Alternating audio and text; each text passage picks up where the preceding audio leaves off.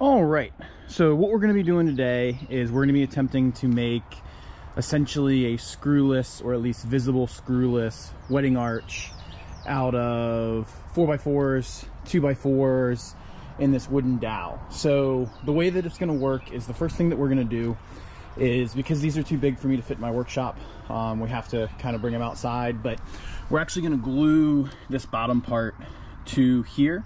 What that's going to do is, since it's just me out here, it's going to allow me to kind of hold that in place while I pre-drill holes. And then I'm going to be using some really long bolts to hold that in, to make it so that when it pulls, it's not pulling that wood out.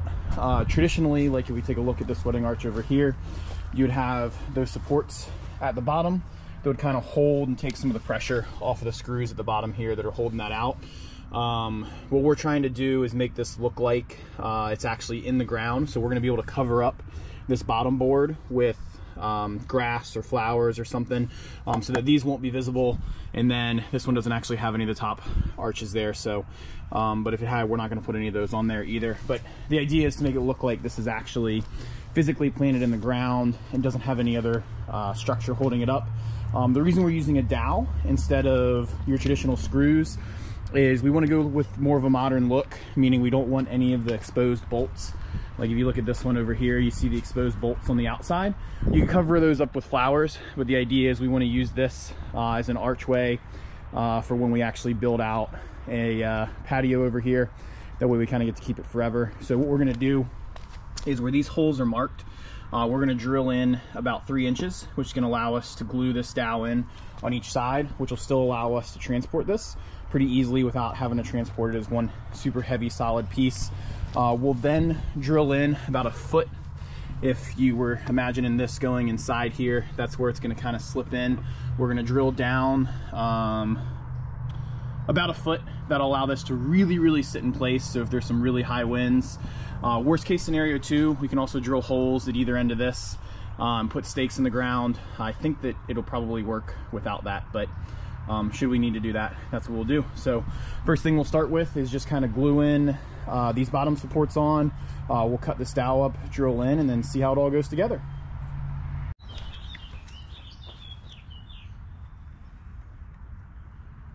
All right, so gluing it was taking too long for my patience, so we're just going to drill some pilot holes, and hopefully we can hold it where it's supposed to go.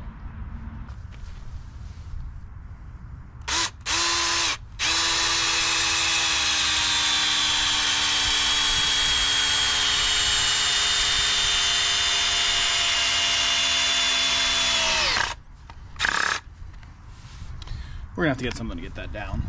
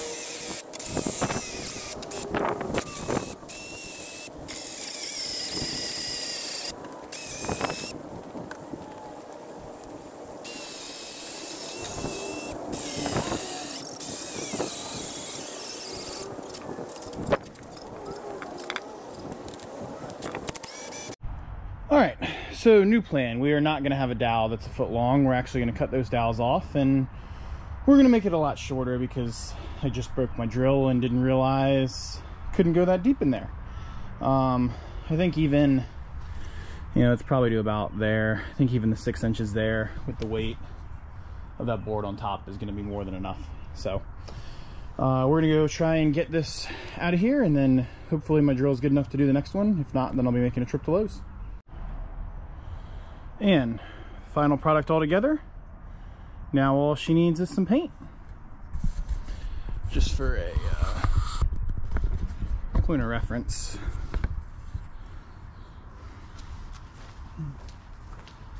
Might be a little tall, but once you put things on it, I think it'll work out pretty well.